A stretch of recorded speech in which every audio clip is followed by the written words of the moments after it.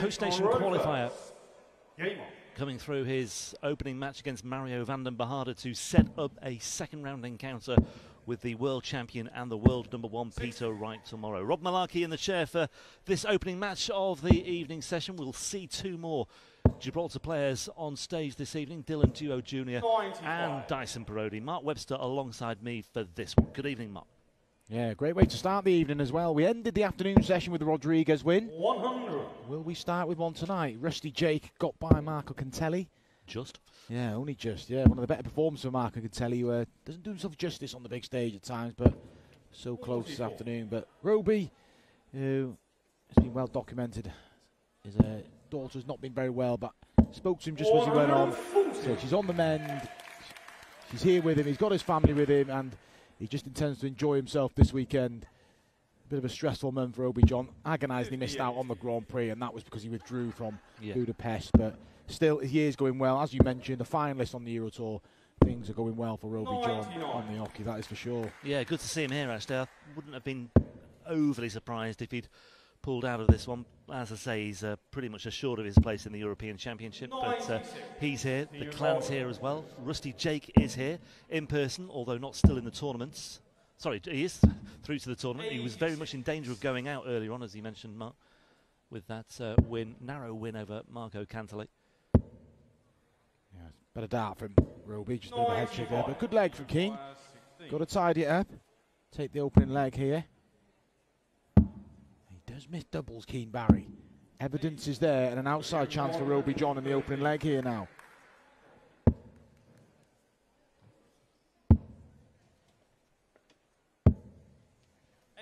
Well, sets himself up with the opportunity if Keane Barry fluffs his lines on this occasion, but he doesn't on this occasion. He finds the double four. Nervy start for Keane Barry, but mission accomplished, and he has the opening leg on the scoreboard in this one. As for Keane Barry's European prospects, well, he's on 9,000, guaranteed. He's the quarter, 10,000. He needs to go far, needs to go deep this weekend, needs to make an impression. First round exit, and that will be that. Yeah, similar equation to William O'Connor early on, has to make a quarter final. Keane Barry would likely, that would take him to 15,000 if he made the quarter finals. That was likely to be enough.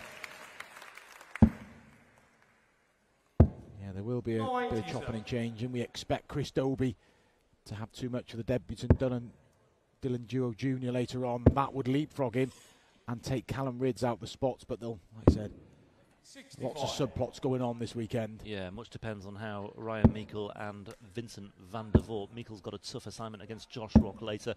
Van der Voort's will be against Schindler, so that could just open the door, couldn't it? They're in 31 and 32, or at least they were before the start of the weekend. But it'll all come out in the wash, I'm sure, over the next 3 days. We'll have a better picture after tonight, won't we, who's got to do what. But Keane Barry knows he has to go to a quarter-final minimum. First things first, he needs to win here, and he's being left high and dry in this leg. Good leg from Rodriguez, double 10. 13 down, yeah, really good response. Level up. First match of the night, there's a really good lineup tonight. Bunton and Gurney in action. Schindler, Van der Voort, as you mentioned, Brown and Sulovic. 100. And a good match to end the night as well. Gabriel Clemens against Adam Hunt. And we've got the home favourites, Dylan Duo Jr. and Dyson Parodi in action as well. 41.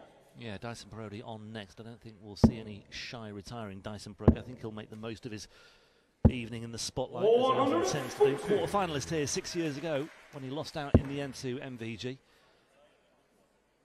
He's didn't large it enough in that game. Well, no, not for me, no. Thought he's a bit subdued. He needs to come out of his shell a bit. What a story that would have been. 91. I think it cost him a few quid as well. But he enjoyed his moment in the spotlight, Dyson, and he'll be back in the following game. Ryan Joyce, tough assignment for him, but Ryan Joyce hasn't been at his best this year. That's inviting. Thought it was there. 105. Just the slightest of deflections on the way through on that second dart. Rodriguez, though, miles away on this third leg. 47. Yeah, so far it's been comfortable for the person throwing first, hasn't it?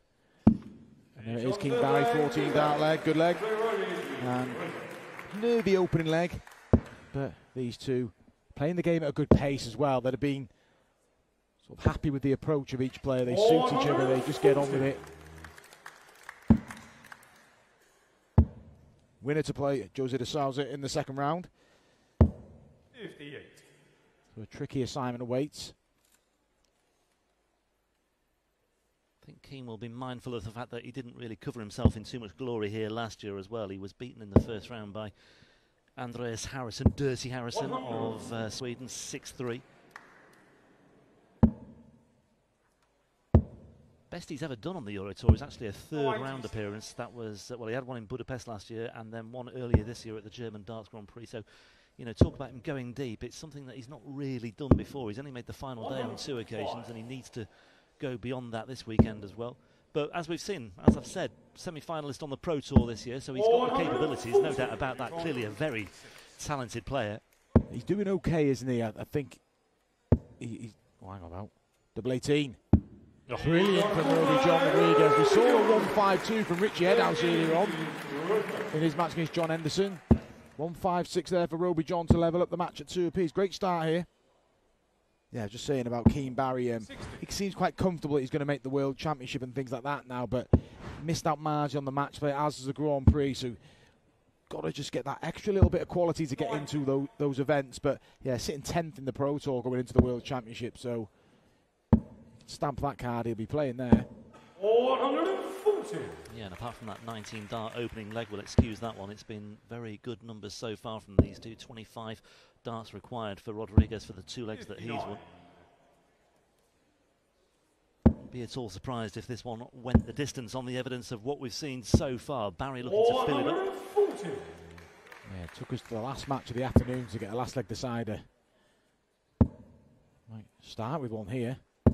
With you, Rob, it's got that sort of feeling it's going to go all the way, isn't it? Yeah, I mean, it was a strange match, the Rodriguez. I mean, it was a match that he could so easily have lost.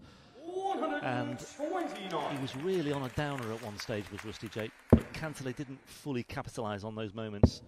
Hit back to an extent, but there was only so much he could do. As Rowby-John rattles in a ton 80 for good measure, down to double 16, but Barry's there first, looking at the same target. Is that going to make him wilt? Big dart now for Keane.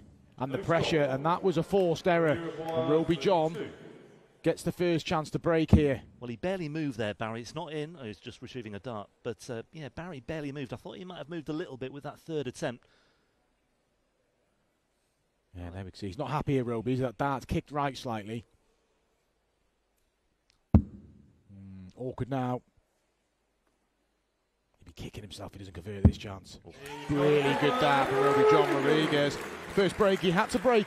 He's going to win this match. He's got it now, and he punishes mistakes from Keane Barry to lead for the first time in the match. Yeah, I mean, look at that. I mean, he was looking at not just the lower portion of the bed, but almost the lower portion of the lower portion. It was a very fine margin for him, but he found a way through.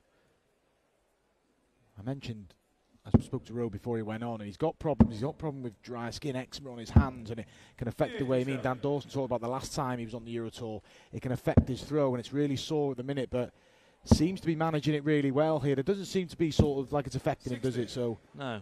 I mean, well, I mean, the last time we saw him on the European Tour was when he got to the final. I mean, he's not played in one since, has he? No, he qualified for one, but didn't appear. Right, yeah, sorry. Yeah, so yeah, he was excellent there. Had a dart to win as well. Yeah, narrow defeat by Humphries in that final, having come through a tense semi against Madas Razma as well. Another player who's caught the eye this year. Yeah, Madas Razma, quarter-finalist last week in the Grand Prix. Really good run. He was excellent against Daryl Gurney in the second round after beating Ryan Searle. Didn't turn up against Gerwin Price, but a lot of experience gained for Madas Razma. He was having a really good year. I think this will be the time, though, where Barry is looking. I mean, he's coming up to the end of this initial 2-year period of being a tour card holder, but I think obviously looking back, he'll be delighted with what he's achieved in those 2 years. He's obviously established himself in the top 64, which is the big thing. Yeah, but having done that, there might be an element of what if about it, you know, in terms of. I think a fair assessment. He'll agree as well. Could do better. Yeah, and every player should aspire to do better, but at the same time, looking at the bigger picture. Yeah, bigger picture. He's done really well. But he's got to dig himself out of the hole here now, because he was comfortably looking like he's going 3-2 up. Now he finds himself 4-2 down. And this all of a sudden becomes a massive leg for Keane. If he gets broken here, the game we thought was going to be really close. It could become very one-sided.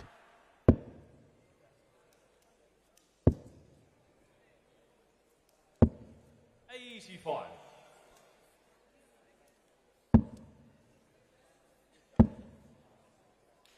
I just wonder whether Keane's come into this thinking, well, okay, it's a bit of a long shot me qualifying for the European Championship. Does that, I don't know whether that makes the pressure worse or whether it makes things better, really. I mean, you've got Rodriguez assured of his place, so he's here just to see where it takes him. But with Barry, you know, it could work two ways, couldn't it? Well, it's still a tournament that goes towards next year's match play, next year's Grand Prix. We've already started, so yeah, maybe he's left it late in the day for the European Championships, but you've got to take these tournaments seriously. You think you miss the World Match Play by a grand. They seem miles off at the minute, but then that grand could have been because you didn't apply yourself properly here. So Keane Barry be looking to have a decent run. And he does seem like he does seem, or strike me as a very level-headed sort of guy as well. So I think he will be sort of mindful of the near misses that potentially might lie in store.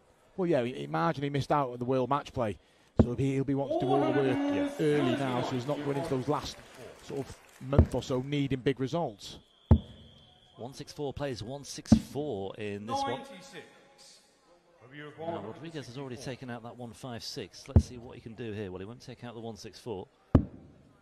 Yeah, go for the 25 and going up, would have got rid of the 4. So no real pressure applied. So Keane Barry should close the gap to 1 again here. Double 16. 52. 180. Outside chance of a break of throw here. Yeah, mistake darts, a double, Keane. Oh, perfect. Taking care of business with the first 2. Leaves himself a single dart at tops. 78. Well, that was as good as the match there for me. A double break and 5-2. Needs to convert here, Keane Barry. And really good use of the guide. And he gets back within 1. Still a break of throw needed, but could have been a lot worse if that double topper got in. Yeah, you'd still rather be in Rowby-John's shoes right now in terms of the state of play on the scoreboard.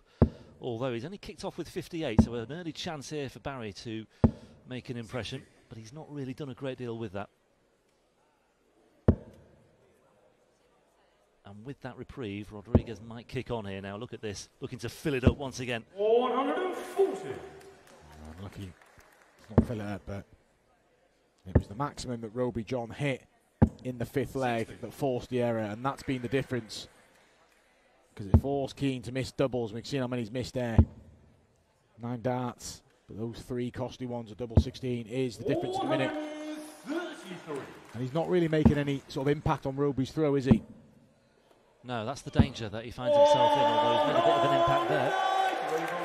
But it might be too little too late, because 6 darts from here for Rowby-John Rodriguez. He might finish it in 3. He'll set it up just to be sure, but he may have crossed his mind for a split second. Did the right thing. Yeah. Because particularly now, Keane Barry's going to leave this quite handy. And you don't want to come splitting the finish unnecessarily. This is to go within 1 of the second round tie with Jose de Souza and Rowby-John doing a professional job here. Got that break in leg 5, just consolidating that break, and he knows he's 1 hole to throw away from the second round. Yeah, it's good game management that from Rowby-John Rodriguez. Ton from Barry to start things off, and Rodriguez might fancy his chances here of making another impression, looking to put his foot on the throat of Keane Barry, and he's done precisely that. He's kicked off with another ton 80. And Barry needed that treble 18 just to keep himself interested. He may get the job done here, and he could do it in style. Oh, it's on. It's on. We talked about Gibraltar before. The curse of Ross Smith. Dave Chisnell posted one here not too long ago as well. What a way to start off the evening session. Over to Mark, call it in. Oh, go on, Rowby-John. What a way to finish. It's on. Treble 19. Unlucky, but staying focused. Brilliant dart. Yeah, great recovery as well. His game's in such a great place at the minute, Rowby-John. I've been impressed with him throughout the year, and that shot epitomised it, and he's now got 3 for the match to cap off. Will be a fine display. Yeah, it was seamless actually. Missed that treble 19, but straight into the treble 10, straight into the double 16. And look at that, a 10-darter to round things off for Rowby-John Rodriguez. What a great day it's been for the Rodriguez family. Firstly, Rusty Jake obliging in the very last match of the afternoon session, and at the very start of the evening session, Rowby-John Rodriguez has got the better of Keane Barry, and you have to say, in some style as